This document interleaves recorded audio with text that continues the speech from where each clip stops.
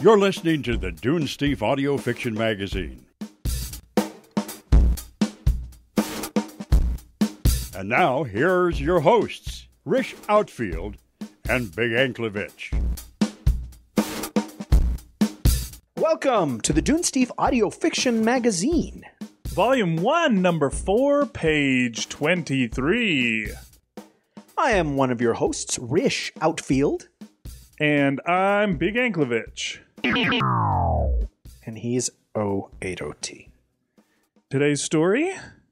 Today's story would be Aqualung by Sean C. Hayden. Sean Hayden is, among other things, a registered nurse, living, working, and writing in Savannah, Georgia. Originally from Boston, Massachusetts, he bears his damn Yankee title proudly. Sean's fiction has appeared in a number of journals and magazines in the U.S. and Canada. Uh-oh. His website is under construction at the moment, but the address is www.schayden.com. In the meantime, you can find him at his MySpace page. Today's music is Breathe by Triad, and there will be a link to their music in the show notes.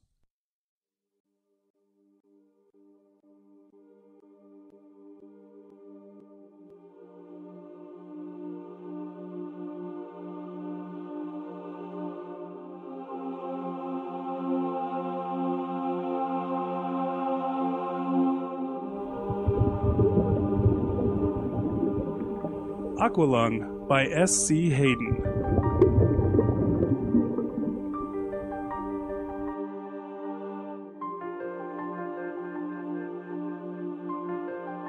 Floating face down in the black, dirty water, his arms and legs hanging beneath him, Marty Coin felt weightless. The click of the regulator valve, the rush of compressed air, and the soft bubbling when he exhaled were all magnified underwater. His diving mask was pushed up onto the top of his head, and his eyes were closed. Focused on the rhythm of his breathing, muscles relaxed. He could sleep that way. Rising and falling in the harbor's gentle swell, the blaring car horns from the nearby traffic were distant and muffled at the far edges of perception. When Marty Coin submerges his face in water, chain reactions of physiological responses begin. His heart rate slows to less than 40 beats per minute. Blood is shunted from his body's periphery toward its core, and oxygen is conserved for the brain and vital organs. It is similar to the physiology of hibernation.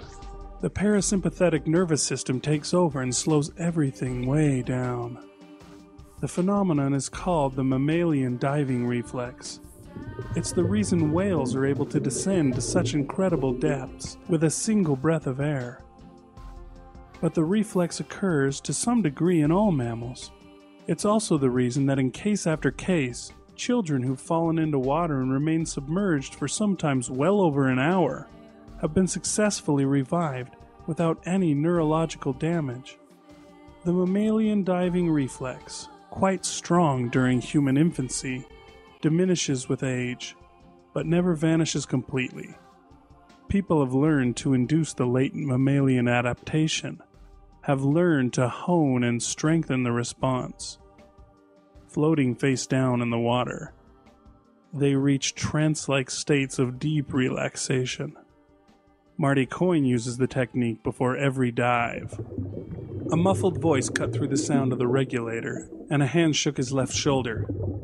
Marty! It was his partner, Carlos. Marty lifted his head out of the water and floated vertically next to Carlos.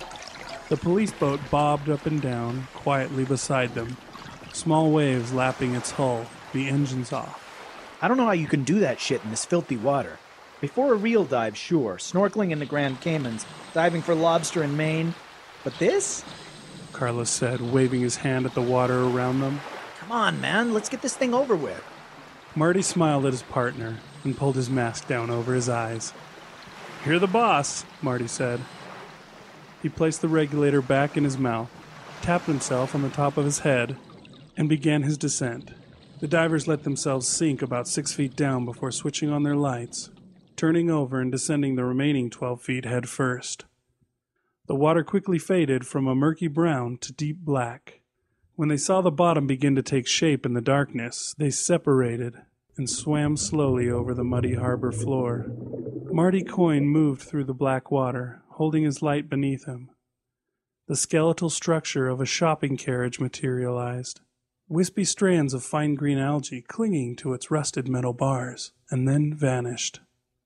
Tires, a car door, cinder blocks, a bicycle, a street vendor's hot dog cart all took form momentarily in the gloom and disappeared again as the light swept slowly over them. Everything finds its way into the harbor. His partner Carlos had once told him, everything. And it was true. Marty had seen all kinds of unlikely objects on the junk-strewn harbor bottom over the years, a prosthetic leg, an entire telephone booth. He'd wondered if some unfortunate person had been inside it when it went into the drink. A riding lawnmower, and enough guns to open a store. He remembered when, years ago, on his first body recovery dive, he'd been descending through the murky water, nervous and excited, and as he neared the bottom he saw a figure emerge from the shadows directly beneath him.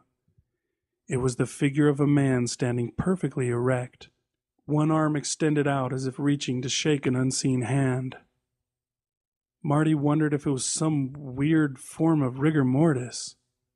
He was spellbound, circling around the ghostly figure who stood straight but casual, the picture of serenity, when all at once Marty realized he was circling around a department store mannequin. The divers hovered low over the harbor's bottom. Even with the powerful lights, visibility was limited to no more than a few feet. Gliding slowly, peering into the darkness, watching shapes take form in the shadows, Marty would rise and fall, moving with the contours of the seabed. He was careful not to disturb the muddy floor, not wanting the muck to rise up in clouds and obliterate his vision completely. On a body recovery, if you find what you're looking for, you're usually close enough to reach out and touch it. They were looking for a kid named Jimmy Costa, an informant whose body, according to another informant, was dumped last night. Jimmy was arrested last year after selling cocaine to an undercover federal agent, and since then he'd been meeting with a detective from the bureau once a week. Jimmy wasn't connected, but he ran with a few people who were. He was close to one of South Boston's heavyweight coke movers, so the bureau, thinking it might be useful, cut him a deal. But someone apparently didn't think Jimmy Costa was useful at all.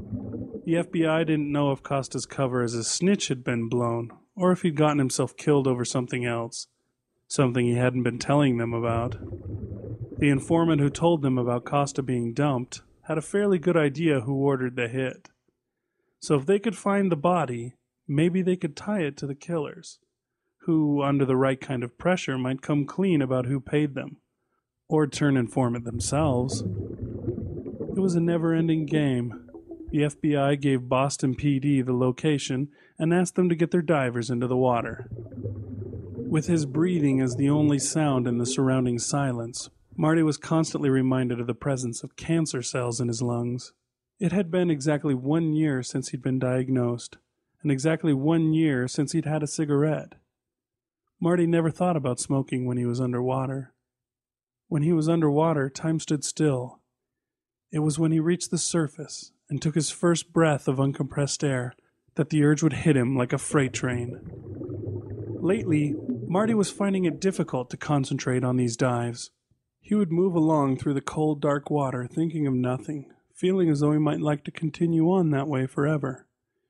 It was as though he would forget what he was supposed to be doing down there, or that at some point he would have to return to the surface.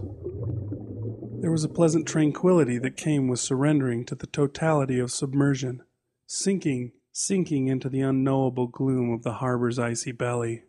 A greenish-blue glow emerged from the blackness beside Marty Coin. He thought that it must be Carlos's light, and turned toward it, reaching out to gently push his partner away so they wouldn't collide and tangle their gear.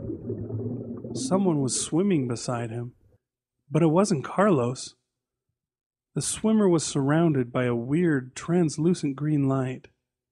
He drew closer to Marty, the light growing stronger, until he was almost next to him. The swimmer wasn't very good. He struggled to keep pace, using an awkward dog paddle.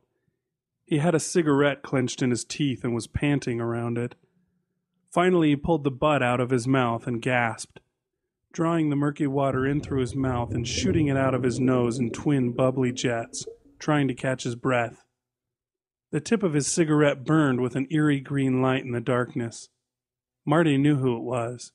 He recognized him from his picture. It was Jimmy Costa. I don't think I can get used to this shit, Marty. I was never a good swimmer, you know? None of us city kids are, I guess. Jimmy said and laughed, green bubbles bursting from his mouth. And this fucking water, woo-wee! I knew it was dirty, but not this fucking dirty. Jimmy was wearing a Puma tracksuit, black with red stripes running down the sides of the legs and arms.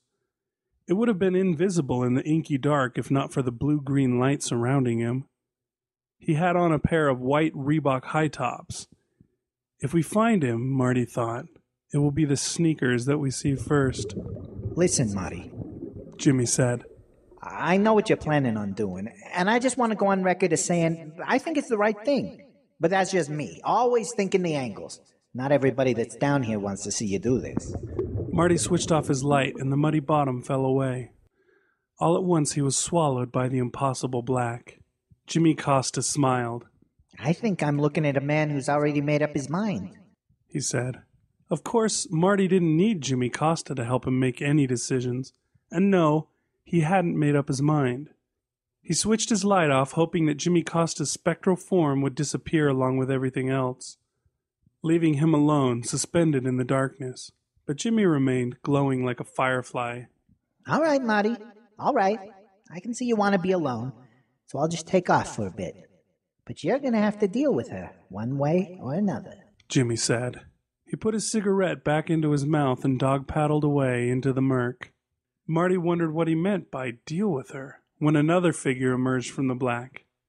It was a woman, radiating a fierce white light. Marty actually felt the water around him grow warmer, and he thought that if he were to reach out and touch her, he would burn his hand. She seemed far more at home in the water than Jimmy Costa had. Twisting her body and slicing through the dark, she moved like a serpent. Marty didn't recognize her at first. Her features were lost in the white glare, but when she spoke, her words reverberated inside of his head, and he knew her at once. Her name was Karen, his first wife, the mother of his 2 boys. She died 10 years ago in a car crash. So, Marty, this is what it's come to. You want to drown yourself in the harbor like a rat. That is your noble plan? Karen asked, hands on her hips. That was just like Karen, always turning on the drama. He'd never thought about it as being noble, just practical. The facts were simple. He and Susan, his current wife, didn't have life insurance, besides what he'd had through the department, and that was next to nothing. Of course, signing on now would be too damn expensive since he'd been diagnosed, and everything he'd read on the internet about small cell lung cancer, doctors don't tell you shit, was that he would be gone in a few years, one way or another. And what about her, Marty? What about Susan? Do you want her to have nightmares, Marty, the way that you did after... There was something about hearing her mention Susan that pissed him off in a way he couldn't describe. Who was she to assess his relationship? Was she comparing herself to Susan? Marty knew that he had never loved Susan the way that he'd loved her. But he hadn't told Karen to go and get herself killed, had he? And Susan was good. They had their problems, but she was good. And she'd been a great mother to the boys. What about our boys, Marty? What about them? Karen asked, interrupting his thoughts. Did she say our boys? They're my boys now, Karen. You're not here. But I am here, Marty. I'm here, and I know what you're planning, and I'm telling you to forget it. She sliced back and forth through the water, pulsing with white light. She was beautiful, stunning, like some kind of fiery angel filled with the wrath of God. This isn't the place for you, Marty. Down here in the mud, in the cold. Your place is up there with them, with her. Don't abandon them. There she goes again with the drama, he thought. She was the one who had done the abandoning, even if it hadn't been her fault. Besides, didn't she understand what was going on here? Obligations to family notwithstanding, he was going to die. Marty, angry now, turned away from her. Who did she think she was anyway, showing up like this after all of those years? Marty grumbled inside, suddenly recalling all of the times Karen had made him second-guess himself. He was searching for the right words to tell her that it wasn't her decision, when he was distracted by a second light, welling up in the murky dark. It was a deep red light surrounding a woman with long silver hair. She swam up out of the gloom with graceful arching movements, like a dolphin. She was nude. Her silver hair fanned out in the water over her shoulders and around her breasts. Her skin was burning luminous red, and underneath her navel it changed to deep green like a rooster's tail. The lower half of her body was the tail of a fish, a mermaid. Marty recognized the apparition, even though he hadn't seen her for 32 years. Her name was Doris Kelly, and she'd been Marty Coin's 7th grade English teacher. There has never been a woman upon whom Marty Coin had expended more energy fantasizing about than Mrs. Kelly. Marty used to spend his entire English class gazing at her legs, crossed beneath her desk.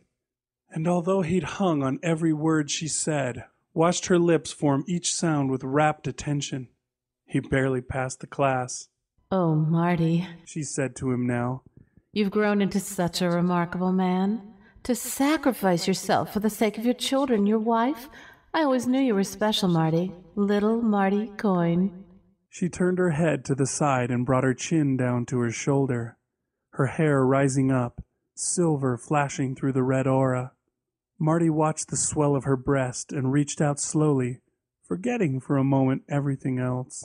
Marty! Karen shouted. Are you going to listen to that slut? Her voice cut through him like a knife. She always did have a filthy mouth when she was riled up about something. "Don't worry," the mermaid Mrs. Kelly said, looking at Karen. "I've never loved your Marty. I'm just his fantasy." She looked back at Marty and smiled.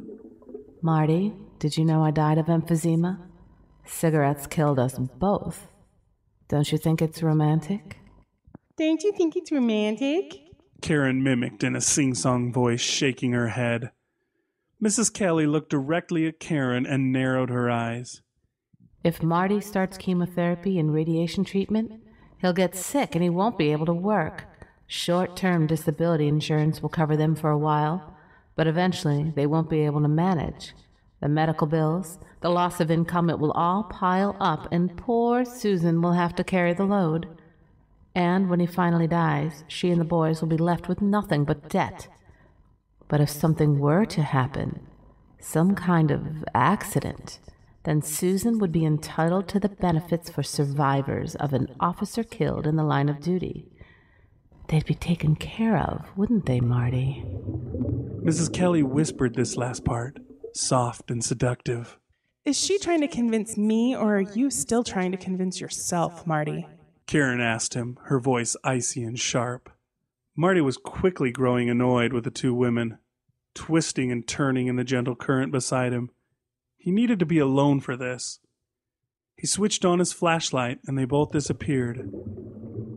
Once more, he trained his light's beam on the muddy floor beneath him and swam forward. Something white was visible on the black bottom. Marty moved closer and saw Jimmy Costa's white Reeboks. Costa lay on his back, his legs raised slightly off the seabed. He had a thick metal chain wrapped several times around his torso, holding his arms in. His face was swollen and blue. Marty thought of Jacob Marley from Charles Dickens' A Christmas Carol, with his huge chain wrapped around his body. Imagined Jimmy Costa saying, "I have forged this chain, link by link," in a ghostly voice, and shuddered. Marty remembered the glowing blue-green Jimmy Costa who had been swimming beside him. Thought perhaps he should have tried telling him that he was nothing more than an underdone potato or a blob of mustard. "You're nothing more than nitrogen narcosis, Jimmy. You're nothing more than the product of an oxygen-starved mind, the hallucination of a man whose lungs are thick with cancer. You..." Once again, Marty Coin switched his light off. "You were right, Jimmy. You were looking at a man who had already made up his mind." Marty Coin continued to swim forward in the darkness, passing over Jimmy Costa and beyond. He thought about whales, their massive bodies falling gracefully down through the water. Reaching such incredible depths, their heart rates slowed to 3 or 4 beats per minute. Each dive was a little hibernation, a little death. He closed his eyes, pulled the diving mask from his face, and let it drop into the black. Everything finds its way into the harbor. He let his arms and legs hang down beneath him, feeling as though he were weightless. Marty Coin let the regulator fall from his mouth.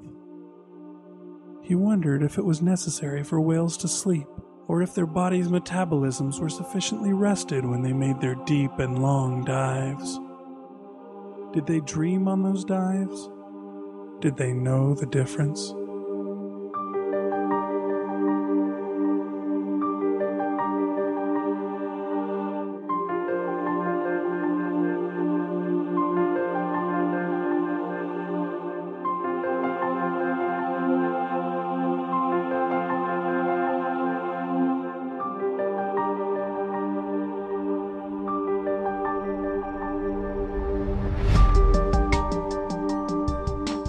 Author's note.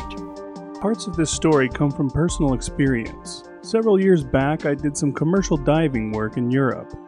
Most of the water I worked in was pretty murky stuff. If you've ever spent any time underwater in those conditions, you know how surreal it can be. After a while, you start to see patterns and forms in the dark. It's kind of like cloud watching. I've seen all kinds of phantom shapes underwater when the visibility was bad. As for the rest of the story, someone very close to me briefly considered doing something similar to the protagonist in this story. That someone has since died of cancer. Those ideals and experiences percolated over the years, as ideas and experiences will do, and the story grew from there.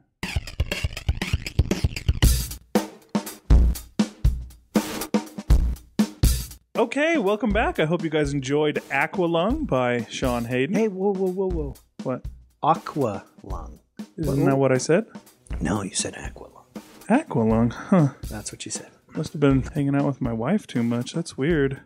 Well, she was telling me the other day that she heard they were going to make an Aquaman movie. So no one would go see an Aquaman. Arthur Curry wouldn't go see an Aquaman movie, dude. It's probably true. So yeah, it was a poignant story. I don't know, with the amount of stories now that we've done on suicide on this show, you might think that we're in favor of it. But actually... Whoa. I'm in favor of suicide. Oh, okay. Well, you might think that we're both in favor of it, but actually we're not both in favor of suicide. Just one of us thinks suicide is painless and loves to listen to that song over and over and over again.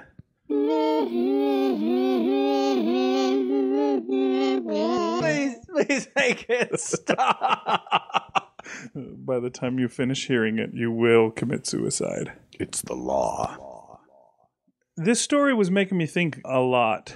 It's kind of interesting. There's that movie Sling Blade. I don't know if you remember that. Had Billy Bob Thornton on there as a mentally challenged gentleman that liked to kill people with sling blades. Some people call it a sling blade. So what was the other blade name?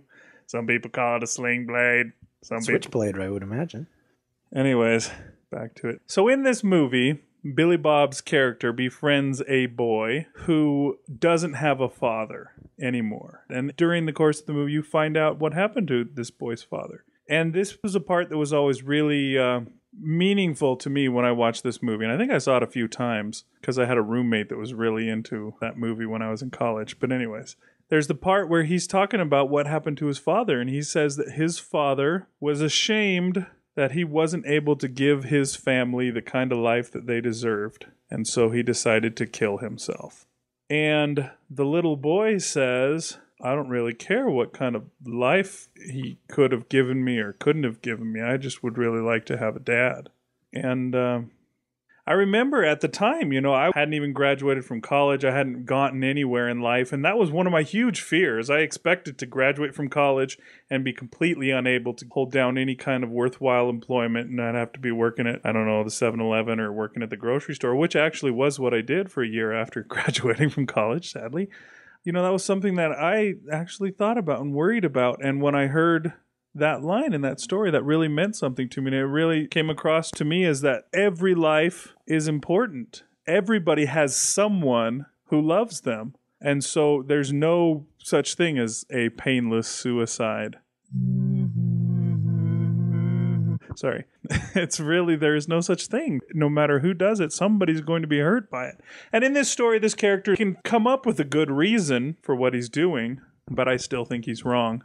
I still think that his family would be much better off if he was to spend time with them. No matter what happens in the future, the time that he would have spent with them would have meant so much more to his sons and to his new wife than any pension that they could get from the police department or whatever. Rambling on more, I guess I'm the one who's going to talk all the time here. But my mother died, and unfortunately I was a teenager at the time. And so I was so completely self-absorbed that I didn't take the time to, make the best of the last year that my mother had from the time that she found out that she had cancer to the time that she died. I was too stupid to use that time worthwhile because I was a teenager and all I cared about was what my friends were doing this weekend and, what was going on in my life. And now she's gone, and I look back, and I don't have a lot of memories that I can call up to remember my mom with.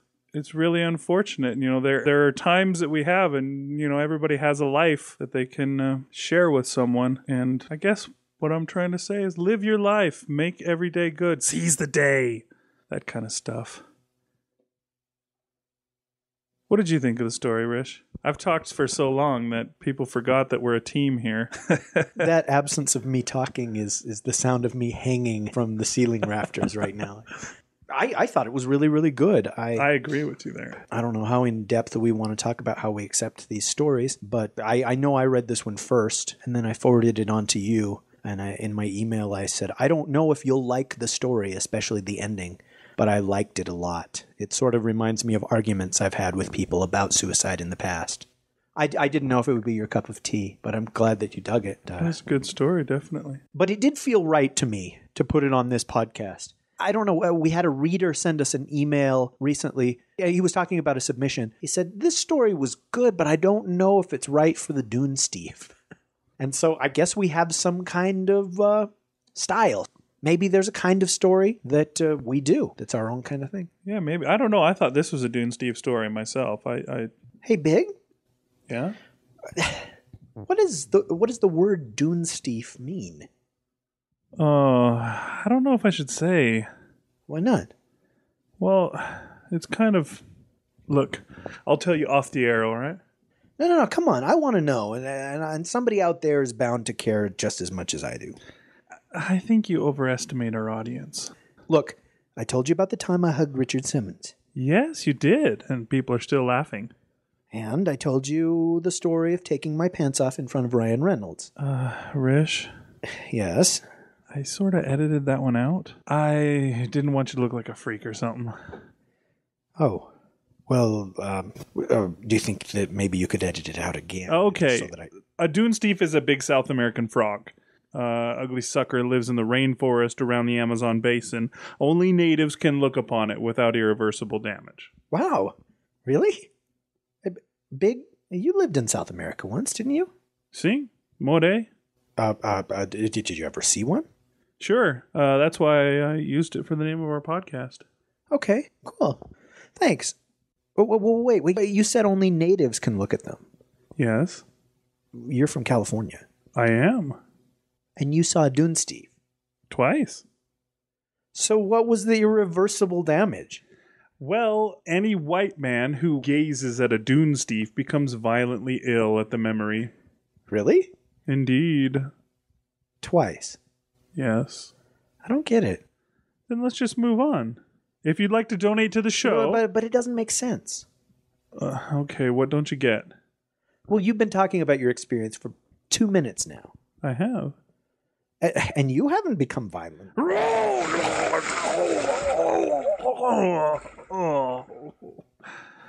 Sometimes it takes a minute. Gross, dude! This is kind of your fault, you know.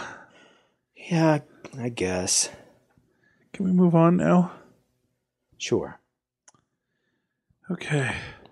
Yeah, hey, I got to admit that as of right now, when we're recording this, I haven't heard the story. This is one that you had someone else edit for us. Yeah, that's right. We had Rick edit the story for us. He also was the one who edited Cat Prince Distinguishes Himself for us, and I think he does a great job. So, hey, I hope it turned out good. And another thing that Rick did is he threw together a really nice-looking bit of art to go along with this story. That's right. I saw it, and it was really cool, and I was hoping that maybe we could do this for every story. Yeah, we'll have to see how that works out. Because we have had a piece of art for each issue. Right. And that's what I thought this was when he sent it. I was like, oh, okay, well, we're just at the beginning of the issue, but we've already got a picture.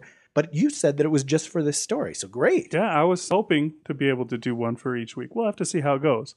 Also, we'd like to thank Liz Mierzejewski, who did one of the voices in this story. Thank you.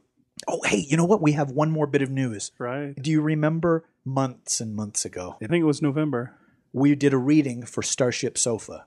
Quick, give me your best Tony Smith impression. This is the Starship Sofa. Everybody, welcome. Whoa, where did Big go? Bring Big back into the room. Oh, dear. He talks exactly like that. It's the greatest accent or the worst accent in the world. You be the judge. But yeah, www.starshipsofa.com, we read the main story, which is Flight Risk by Mark Laidlaw, and it finally made it onto the airwaves. Onto the sofa. The sofa. That's right. We're on there, so check it out. We've got a link even on our page where you can click on that and head right over to the Starship Sofa reading and check that out. It's a really good story, so it'll be worth your while. And we've since done another reading. We'll let you know when that goes up. Yeah, and look last week we read another story, right? We read our third story. That's right, our third one. You know, he's got really, really high quality stuff. Yeah. I guess every week he manages to do a 2-hour podcast with short stories, with poetry, with factoids. Fact articles. Inspirational messages, hymns, all sorts of prayers for the dying. He doesn't do any of those things, does he? Rish, you're such an idiot. He does say Starship Sofa. The guy is amazing, the stuff that he can pack into a show. Someday we hope to do as much. Would that be cool? Would anybody think that would be cool to have a flash story and then a main event story? Oh, hell no, Big Ankovich. Well, the audience has spoken. All right. Thanks for stopping by, announcer man. Huh? What is this? I really enjoy reading these stories, and I hope that, Sean, if you're listening, why wouldn't he? Oh, maybe he turned it off by now.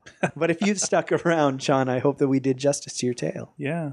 All right. So, if you have a story you'd like to submit. Hey, well, can I interrupt you? Sure. Can you do this whole thing in 3 sentences? Go.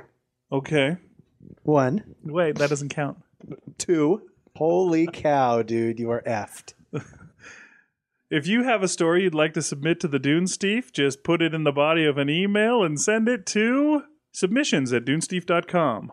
That's one sentence, yeah. All right, so I did it. That's cool. You didn't mention the submission guidelines. You didn't, but that's fine. Okay, well, you mention them then, since I don't have any more sentences. Oh, no, just if you go to the website, click on submission guidelines, that sort of gives you a heads up as to what we're looking for. That's right. And do us all a favor and please proofread your story. Or better yet, have someone else proofread it.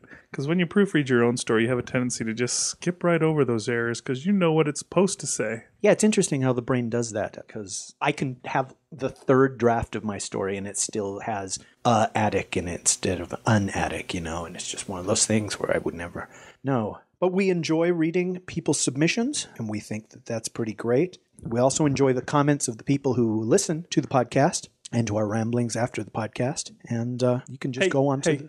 2 sentences. Tell people about leaving a comment on the blog page. Go. I think I could quite easily tell them that on www.dunesteef.com, they can leave a comment right there on the blog. If you said or, and... But how does that song go from... I'm sure I don't know. What's your function? Warning. This episode contains singing. Take your life now. I thought you were anti-suicide. Oh, I am. Don't Listen to take your you. life. That's bad. Okay, smart guy. You also have 2 sentences to ask for donations. I get 2? You get 1 now. There you go. Zing! I won't count laughing as a sentence. Please press the button. Huh? Let's see if Announcer Man can do it in 1 sentence. Go, Announcer Man. Please, press the button. Oh, you just did the same thing that I did. That's cheating. You like that? Okay, how about you try it? We pay our authors 1 sentence, it's over. conjunction, pal. Okay, go. Yeah, wait, is with a conjunction? No, it's something else, I think. I don't know. With the money that is given to us via donations. The end. Nothing And- else important. You're crazy, dude. Nothing to see here, folks. You said it, 080T.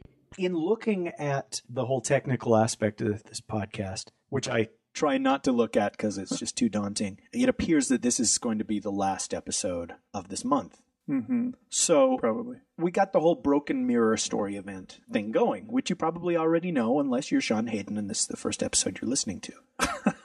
Although he was the guy that said that he liked our podcast. Yeah, maybe he has listened before.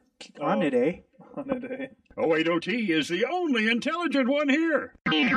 So, do you want to briefly explain the whole Broken Mirror event in case somebody is just tuning in? And hopefully there's still enough time to make that deadline go. Yeah, the Broken Mirror Story event is basically the contest where we give a premise for a story, and then everyone who wishes to participate takes that premise and writes a story from it.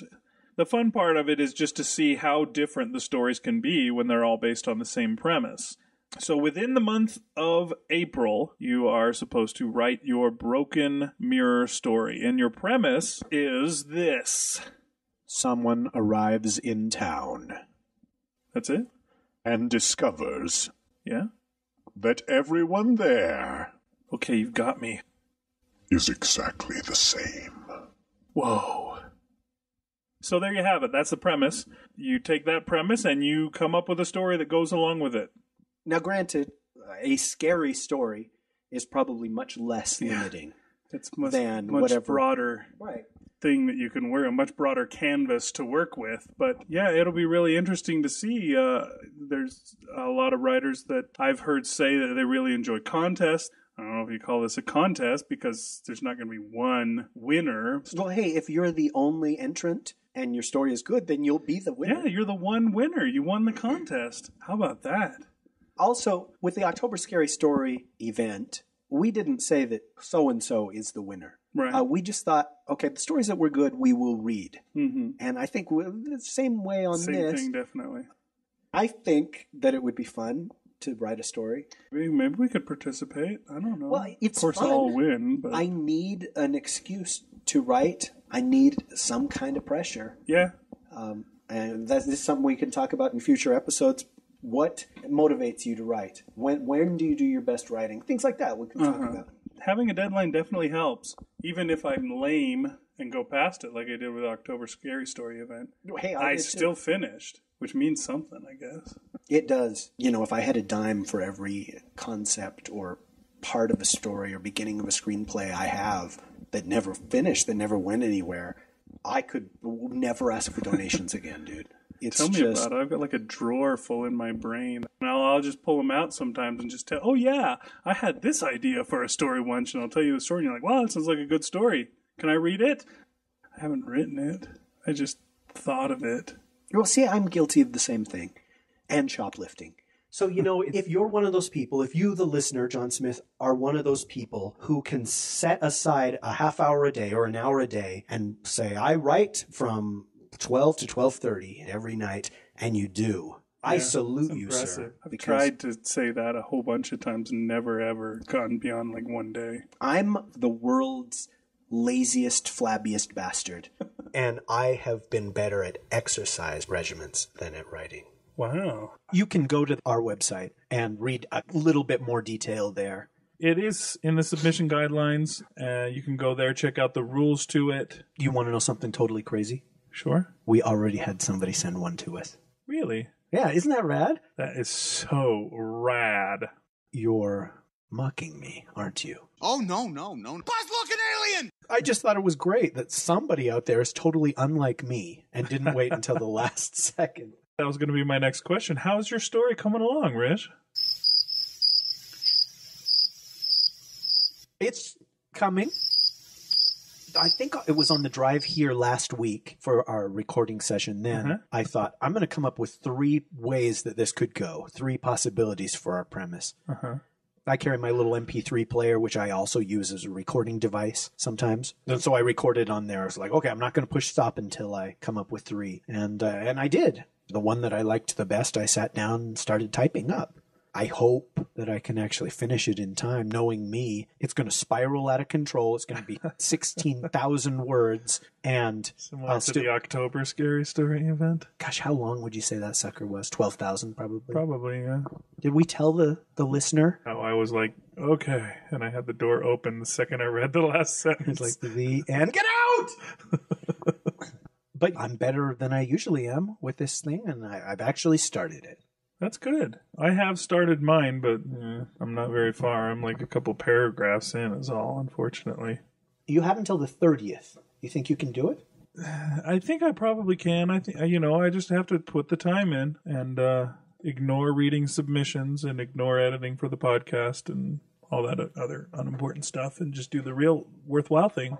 All right. That light at the end of the tunnel looks like the end of our episode. It's just a train. It always is. Yeah, so we'd like to thank Sean Hayden for his story. This has been Rish Outfield. And Big Anglovich. Thanks for listening to the Dunesteef audio. Oh, no. What? What is it? Audio Fiction Magazine. Good night. Is that an olive? Yeah. I had Subway for lunch. That sounds good.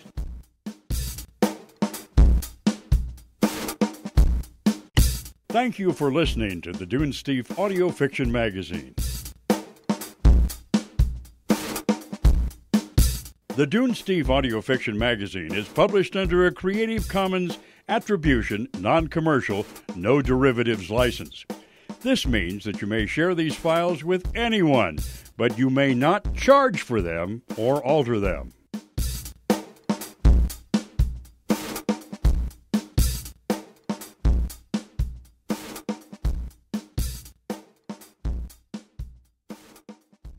Take 2.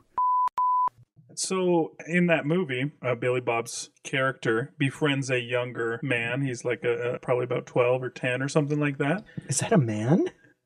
A young man? No? Okay. Well, you said a younger man. Let me start over then. No, who cares? Let's keep going. I do. I want to know. Well, your son is probably around there. Is he a younger man? Not a younger man, but you could call him a young man. Young man, there's a place you can go. It's got to be just a fear that... Maybe not. Because, like babies, you throw them in the water and they're like, it's like, unless you chained a brick around, unless you tied a brick to them like I do. You throw them in the water without like some sort of a flotation device, and they're not just going to go, they're going to just go. Really? See, because I had been taught that because of amniotic fluid or whatever, babies are super at home in the water when they're first born. Well, they like bathtubs, but lots of times they're not going to like to go under the water. They say the best place to give birth is under the water, and a baby there's no shock to the system of the sudden first intake of gasp of cold air and just right. There's an intermediary stage. What the F am I still talking? I don't know.